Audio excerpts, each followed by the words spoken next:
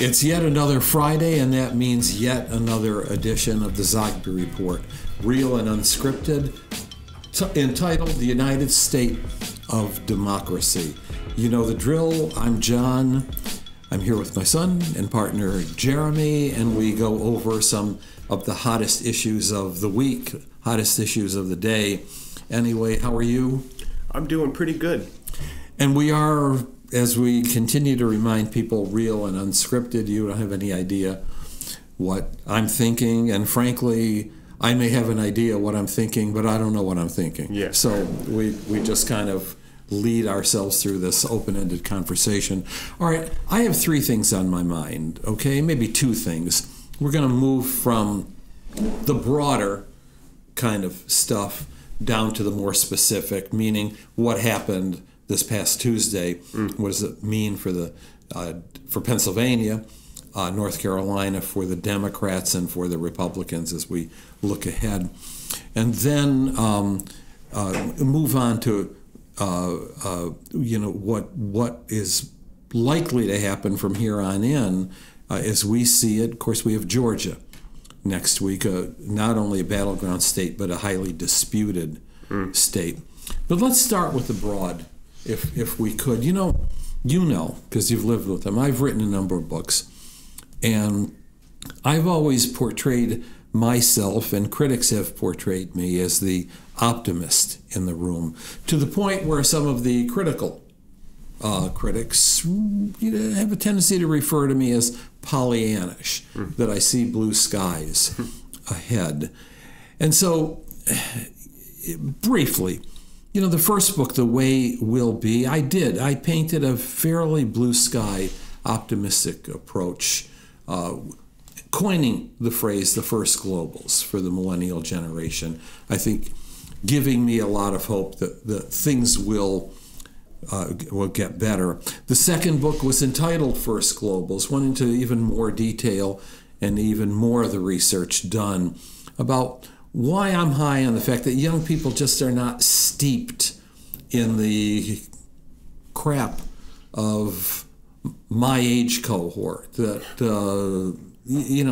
it's not quite a fully clean slate, but a much cleaner slate to kick off and look to the future. And then the third was about America's tribes, the neo-tribes. Spent a total of a decade working on that. And the important thing, I think the unique piece of that book, was that while we found these tribes based on cognitive identity, I'm a member of a tribe because of how I define myself, as opposed to what anthropologists or other social scientists.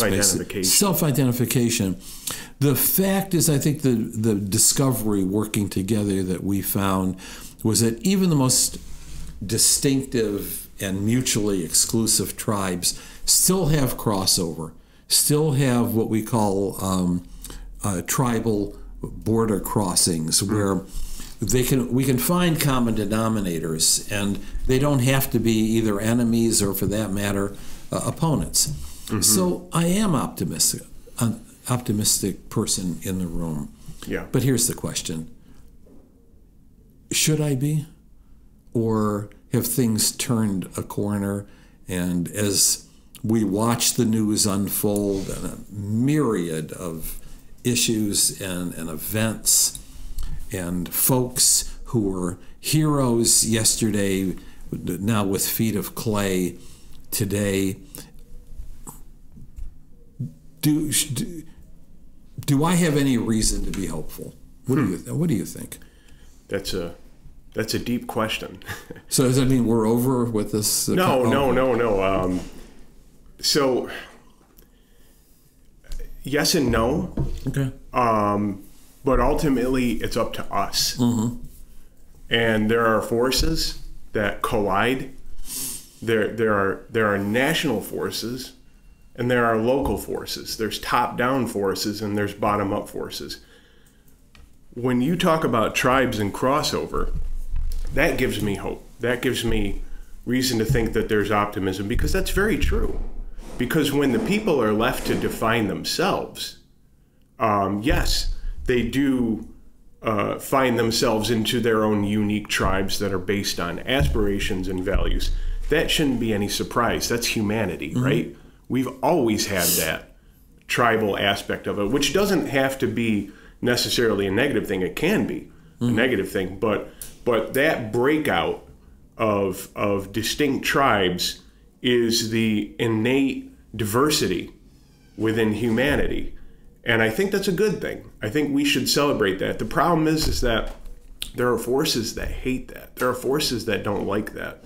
There are forces that want to make oneness or want to divide these tribes against each other. And unfortunately, when we succumb to that, which a lot of it comes from the major outlets of information, because when is the last time any news had said, hey, folks, today's top story is we're united? Well, we see nothing of that. But I have a sense that if we were left unto ourselves, no, I don't think it would be, I don't think it would be all peace in the streets, but I think people would be forced to realize more and more, hey, we do have, there are some shared commonalities, there are some shared values, and guess what? We need each other. And so from that perspective of the breakout of tribes, there's diversity and there's crossover, and people, when, I don't know if I want to say when left unto themselves, but maybe something like that, would probably, there would be a spontaneous order. But the problem is that there are so many publications and there are so many media outlets that don't want that narrative. And so what do? They say, no, it's either left or right. And one publication and one media channels is entirely left, and the others are entirely right. And what do they talk about? The left, the right, the right. And then we fall into that. And we are pitted against each other, and we fall for it. And this has been throughout history. I'm just going to say one other thing. Well, go ahead, because I've said a lot. Well, we can continue this conversation. So I wonder, a lot of that focused on the media. Yeah, understandably. I mean, this is how we communicate with each other. You might, if you're an optimist, say, well, you know what? We don't have to be reliant on a few cable channels and the dominant major networks of the New York Times and the Washington Post. We now have a multiplicity of sources, and the good side of people is if they pick and choose their sources, pick and choose them wisely, perhaps the majority will not opt for those narrow, isolated ones that are filled with hate and filled with conspiracy theories and filled with diversions that bring out the worst devils of our nature. But maybe if left to our own, folks could kind of steer their way towards, commonalities, positive issues, solutions. Unfortunately, I think what I just said is so nice, but, and I'm still the optimist in the room over the long haul, believe me. But I just don't know that average folks, and I'm not saying that in any way as a criticism or as a sense of arrogance, but people who have to focus on putting food on the table, people who have to focus on getting the kids to school on time, filling up a lunch pail and getting to work on time, social activities and so on, have the time to sift through sources of information. Yeah. And so it's the noise that wins, perhaps always wins. Yeah. Well, I think you were saying this, and you said that all these outlets are filled with hate and conspiracy theories. I think we can recognize that that's really on both. It's totally, because unfortunately, on the left, there's this notion that only people on the right are conspiracy theorists. Well, that's not true. We saw what happened in 2016. That was a giant conspiracy theory with really no solid evidence, as we find out more and more. But that's not the point.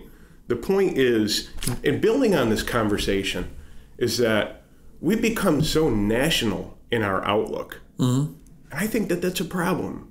More of us are focused more and more on what Biden said and what Trump said and the who's who of the Washingtonian D.C. class. And yet, most of us, and we're all guilty of this, probably don't even know who's running for school board. Probably can't even name all the people on the city council. Don't even really know, who's heading this municipality and how that really affects our life. And so that's a dangerous trend. And I think that the way to flip this and the way to go forward is, part of me wants to say, turn off the goddamn television, but I don't know that that's realistic. But a local action, and that is happening. Just go to a farmer's market, for example. There are people who are awakening to the fact that I need to get to those school board meetings. But more of this needs to happen, because that's how you celebrate diversity. Because the only diversity we know about is what comes through on these channels. But the real diversity is in your backyard. It's in your community. That's where you build relationships. That's where you build neighborhoods and communities. And that's where we become rooted. And if you uproot that, we're just swimming in the unknown. And I think that that's dangerous. Does what happened in Buffalo last week, does that speak to millions of Americans? Is this young man, is there a base, a large following here that we need to be worried about? Well, I'm glad you brought that up, because yes, if you're asking, do we need to know about that? Of course we need to know about that. But the problem is that everything is so politicized. Even now, death and murder are politicized, because in that same weekend, how many people know that a Chinese man walked into a Taiwanese church and unloaded on Taiwanese people? How many people know that in Chicago, 33 African Americans were shot, probably 20 of which died because of gunshots? And that, by the way, that's a typical weekend in Chicago. And so the problem is that now even death and shootings and mass deaths become politicized, and it becomes right versus left. The way I understand it is, killers are mentally deranged, and mentally deranged people have obsessions. Just do a brief history of violence. The Son of Sam, what was he obsessed with? He was obsessed with men who got women and had girlfriends, and so he would shoot them. The Unabomber was obsessed with the environment, and so he indiscriminately killed people because he wanted to make the point, industrialized society is bad. Of course, Jeffrey Dahmer was obsessed with gay men and young boys, and Ted Bundy was obsessed with women and killed women, and this kid was obsessed with race. And so they say he had a manifesto, but it wasn't a manifesto. It was the ramblings of a mentally deranged person, kind of like what the Unabomber had. And so I'm really troubled when our governor jumps on that, and instead of finding a moment of healing and unity, she looks to collectivize and send signals that this is what you get with Trumpism. And I just don't think that that's really the way to go about it. So this boy, 18, living in Conklin, New York, outside of the southern tier, outside of Binghamton and all, literally has 2 feet in New York State, where I haven't done a study, but let's say we have among the most severe gun control legislation of any other state, but is able to, I would say, literally take 2 steps into Pennsylvania and buy everything that he needs. This is with a history of instability, a history of being interviewed by the police, a history of school officials demanding that he be investigated. There is a mental health history that is not simply a question of mental health, but unstable and racist history. Should he be, I know we're getting into a hot one here. Mm-hmm. Should he have been allowed to just go into Pennsylvania where he was able to get all the tools that he needed legally, without a background check, without a waiting period, a cooling off period, without markings, the sorts of things that you are required to get in New York? Yeah. Is that not part of this tragedy? A big part of it? Well, I think you answered your own question. I mean, I think most states have laws where if there is, series of mental cases or issues or suicidal thoughts or even being institutionalized, then, and you've proven that you can be a danger to others and to yourself, then, I mean, I think that we should applaud that. And I don't think that somebody with that kind of history should. I mean, the kid threatened months ago that he was going to shoot up his school. Yeah. And I don't think his school was in the inner city. I mean, he wanted to kill people, right?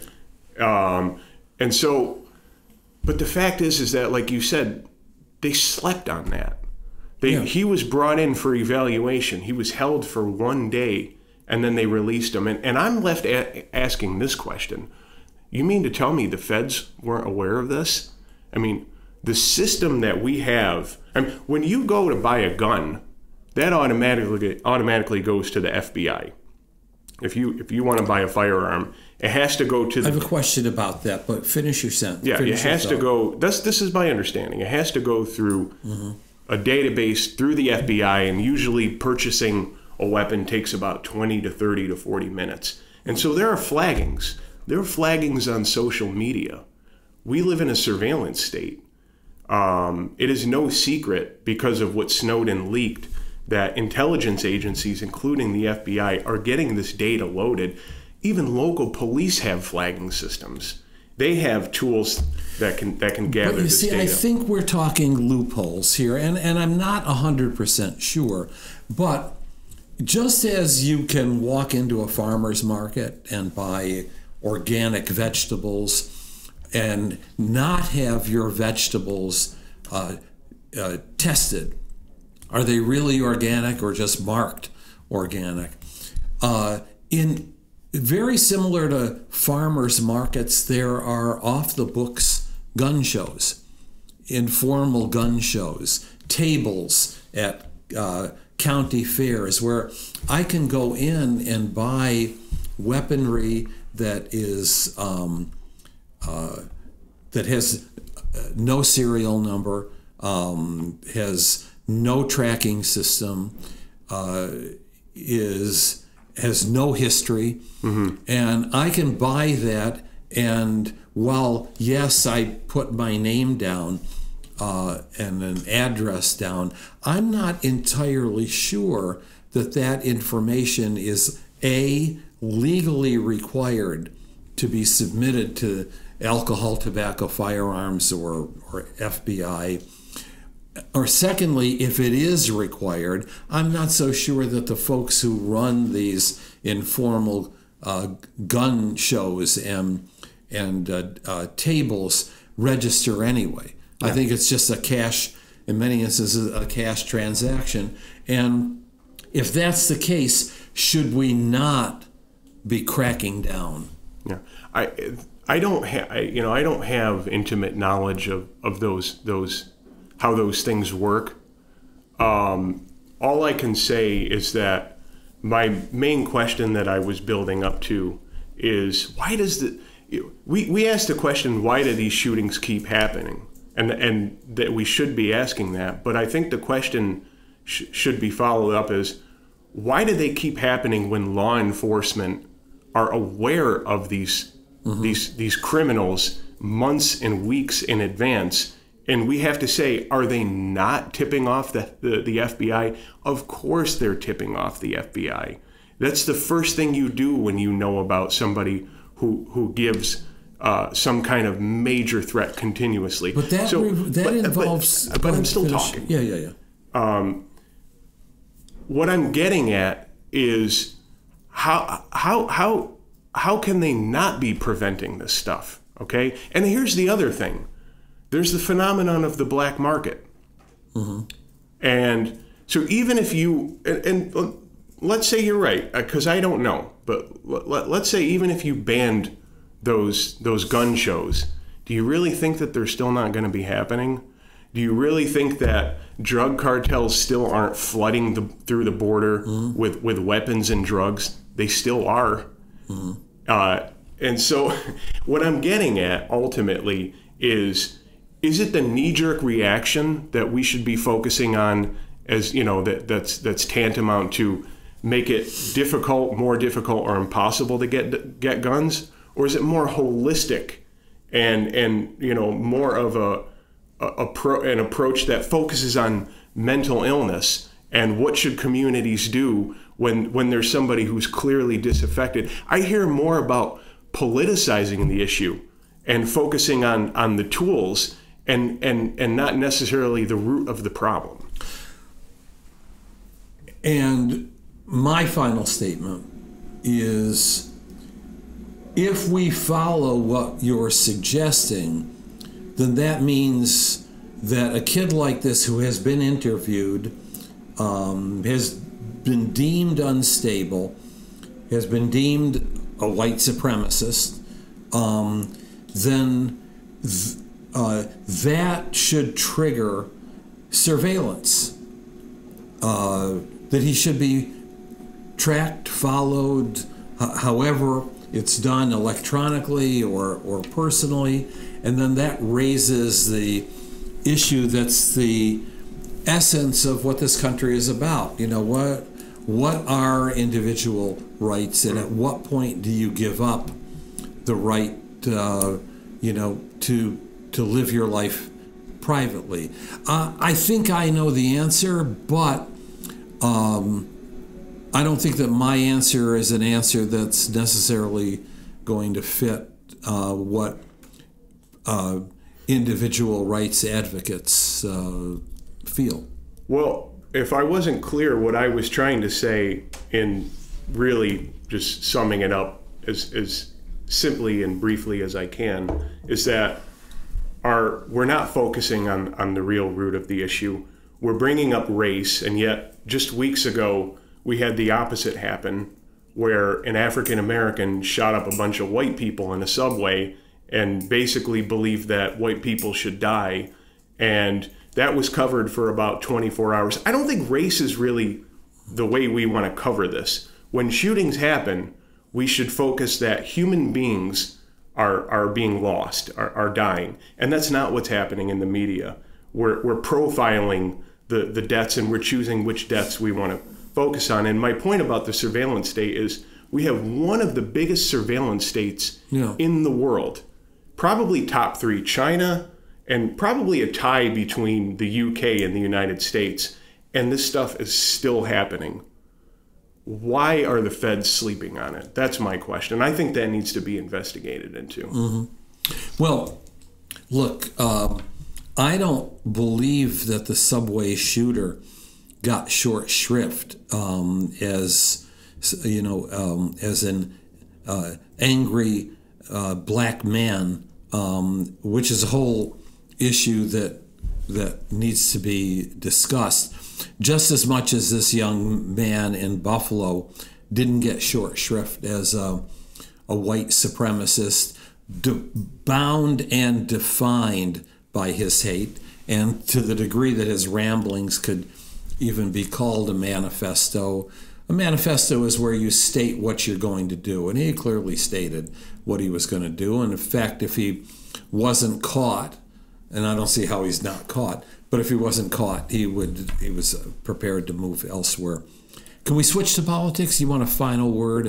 I was just going to say that, he called himself an eco-fascist. He said that Fox News was part of a global conspiracy to oust him. It wasn't a manifesto. It was deranged rambling. But let's move on. Okay. All right, so we had the selection in Pennsylvania, North Carolina, and frankly, we had Oregon and Idaho. So let's start with the obvious question. Did Donald Trump have a good week? I don't think so. Mm-hmm. I don't think so. What do you think? I think he had a mixed week. Okay, I think that his endorsement matters.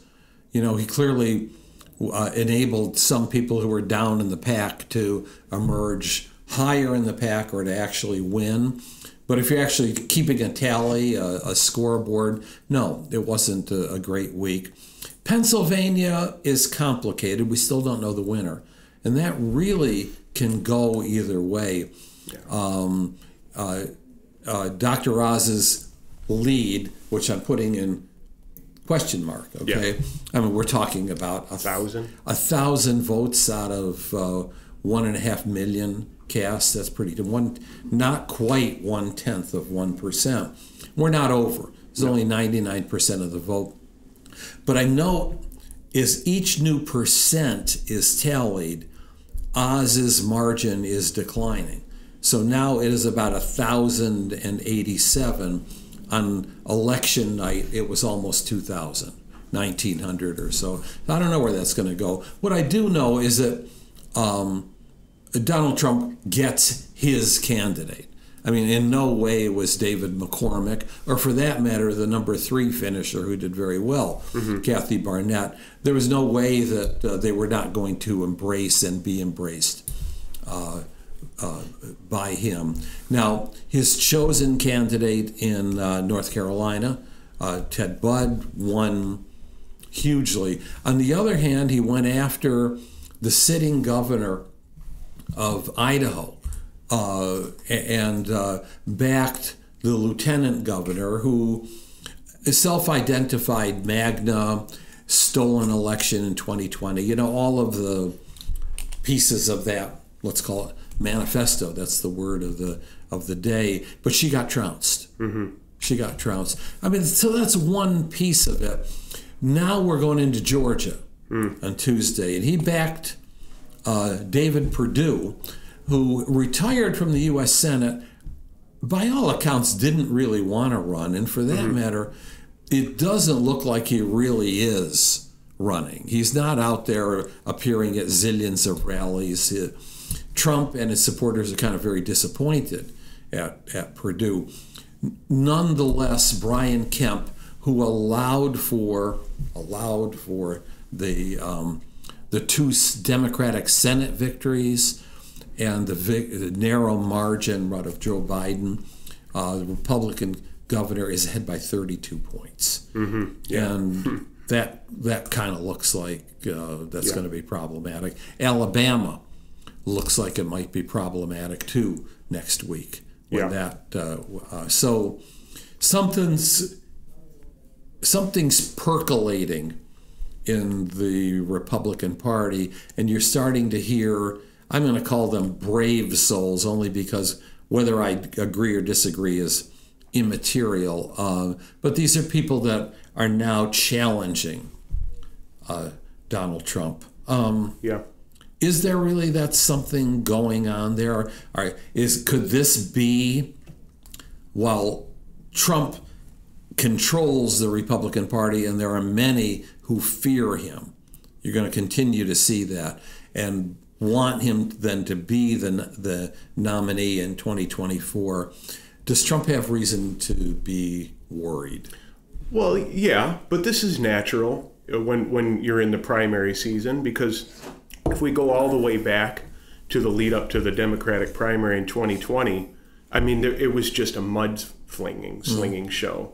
I mean, you had the progressives within the Democratic Party who were all about Bernie, who were talking about how Joe Biden is a racist. And look at what Jesse Helm used to, which is actually true, used to say that Biden is now a part of the enlightened ranking of the Senate because of certain segregation bills that Biden supported. And so they were eating each other alive until it was clear that Bernie was out. Buttigieg had no chance. Kamala had no chance, and all the others. And then they all flocked to Biden and said, Biden's our guy. And they forgot about all those insults. The same thing is going on in the Republican Party. Yeah, we're tired of Trump. We've had enough of him. But whoever emerges the victor, they're gonna go behind that person. And so I think that's what we're seeing. I know we're not there yet in 2024, but I think that analogy of 2020 kind of fits into place, that you can expect the infighting within the party, but when the moment calls for unity, they're all going to go behind whoever is the chosen person. I wonder. I mean, Kathy Barnett in Pennsylvania has clearly indicated that she would not support the winner of the Republican primary for Senate. Now, was she leveraging? Was she looking for a better job, or looking for a position on Fox News as an actual paid commentator? I don't know. But what you said about Joe Biden is really fascinating. Coming from Delaware and entering the U.S. Senate in the 1970s, the number one issue at that moment in time regarding race and integration and so on was busing. And Biden was an opponent of busing. Fast forward 2 decades later, he's the principal sponsor of the anti-crime legislation, a good bit of which dealt with mandatory minimum sentencing for violent crimes, for drug possession, was clearly discriminatory against blacks. A whole lot more, larger percentage of blacks found themselves behind bars. All right, so with that said, let's quickly talk about the Dems. Okay.